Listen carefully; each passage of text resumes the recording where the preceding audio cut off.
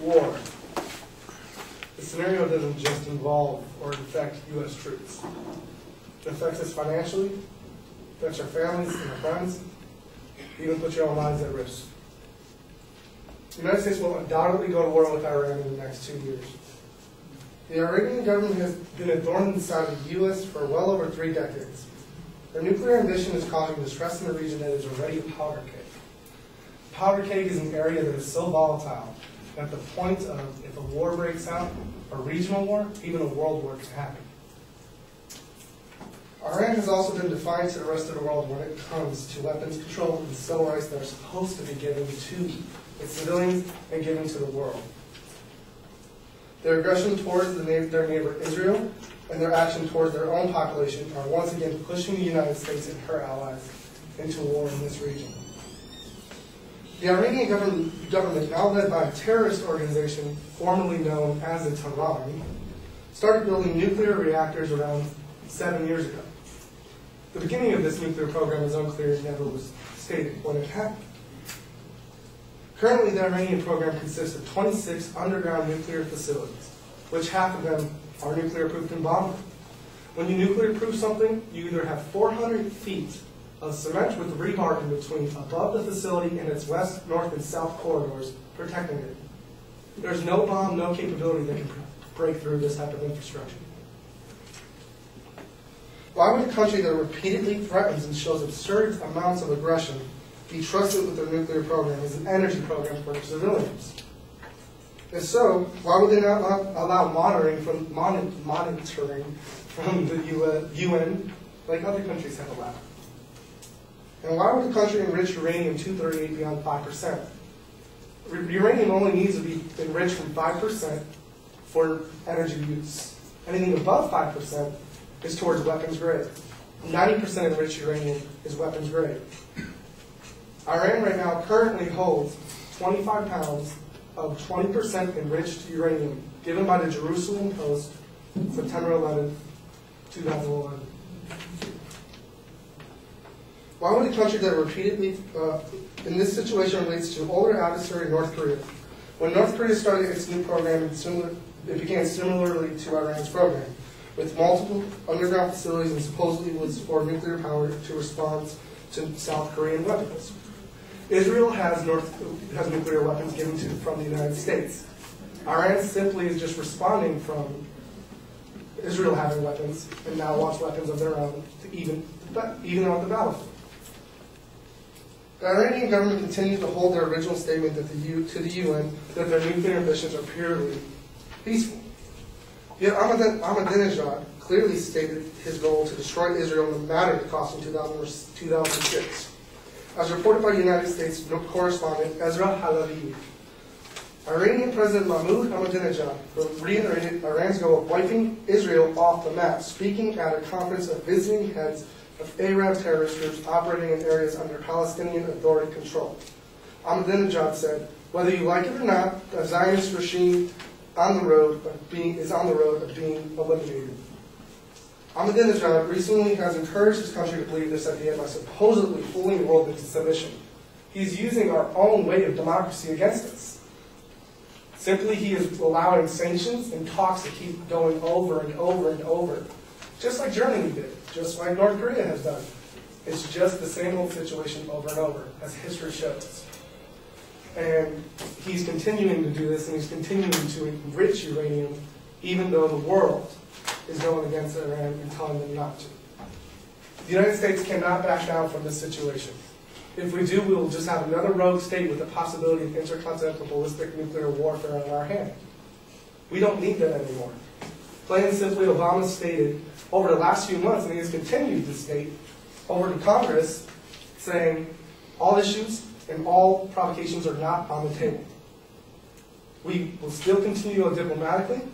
We will still continue to put out sanctions, and we will still continue to do this the right way.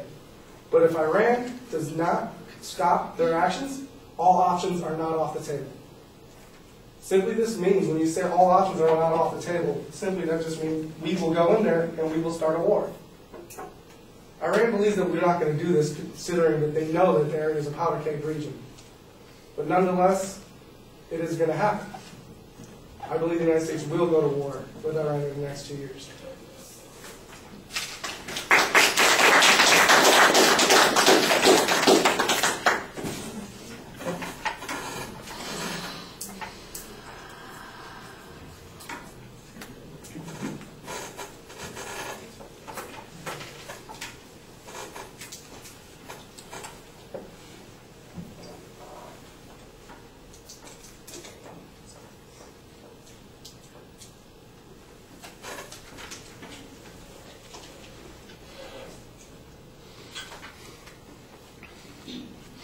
All right, in the opening of the speech, I can pick out the proposition, but there are several claims that you have in the introduction, and I think you need to highlight which one is the proposition that you're going to get to. Now, at the end of the speech, when you finish off, it's very clear what it is, but at the beginning of the speech, I think it needs to be sharper. There's not really any preview of what the supporting structure is going to be, and in fact, in the body of the speech, I didn't really hear a structure. I thought information was coming up in a somewhat random manner in developing this point. There is some interesting information. The data about the reinforced processing centers, I think, is important. I think you'd need to give us a source citation on that. You did have a good citation about the amount of weapons-grade uranium that they have. I think that that's pretty important. What we need is some interpretation by experts, either military experts or researchers in the field of nuclear science who can explain what all of this means and what the probability, what the timetables represent, how big a threat this is. Do we have to worry about whether or not they have a missile to deliver it or just the ability to create the bomb, so on and so forth? I think you need a little bit more expert analysis on this. You're trying to make the inferences, but I think you need to back it up with some authority here so that it's a little more convincing. The quotes that you have from Ahmadinejad, I think, definitely show that there is some kind of threat. I think you need to develop that threat a little bit more. Why the U.S. is going to get involved in that? See, I think that's the part where you need to develop this more. You've got this general quote from Obama, and by the way, it sounds like it's a paraphrase rather than a direct statement that says that nothing is off the table. Well, that would include war, but that also doesn't mean that it is on the table, and that's the one that we're going to choose. So I think that you need to do a little bit more to convince us that that's the only choice that Obama's going to have. At one point, it sounded like you said that the U.S. gave Israel nuclear weapons, and that is just not true. So if you had that in the speech, you need to reevaluate, because that's not accurate. All right. Well, actually, what I read up on was that Israel had bought U.S. weapons from us. Okay. They didn't have nuclear facilities able to enrich uranium. Then it's not accurate. Okay. It's not accurate.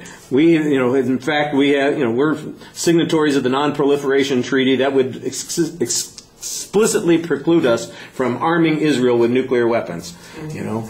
They've not even acknowledged that they have nuclear weapons. Now, everybody believes that they have nuclear weapons. Okay. All right. I mean, I don't think there's any doubt that they, I shouldn't say any doubt. There's certainly, that much doubt, but not much that suggests that they have nuclear weapons. But it didn't come from us, because, like I said, that would be a huge issue that's going on. I think that kind of undermines some of the argument as well. Although you need to show, for instance, why the U.S. is so involved with whatever happens to Israel. So if the crazy, Iranian mullahs blow up Israel, what makes you think that we're going to do jack about it? I don't hear any explanation about why we are going to respond in this particular situation. I think you need that. And that's why one of the reasons that you need a lot more structure, so we can see how all this information fits together to build the argument. All right.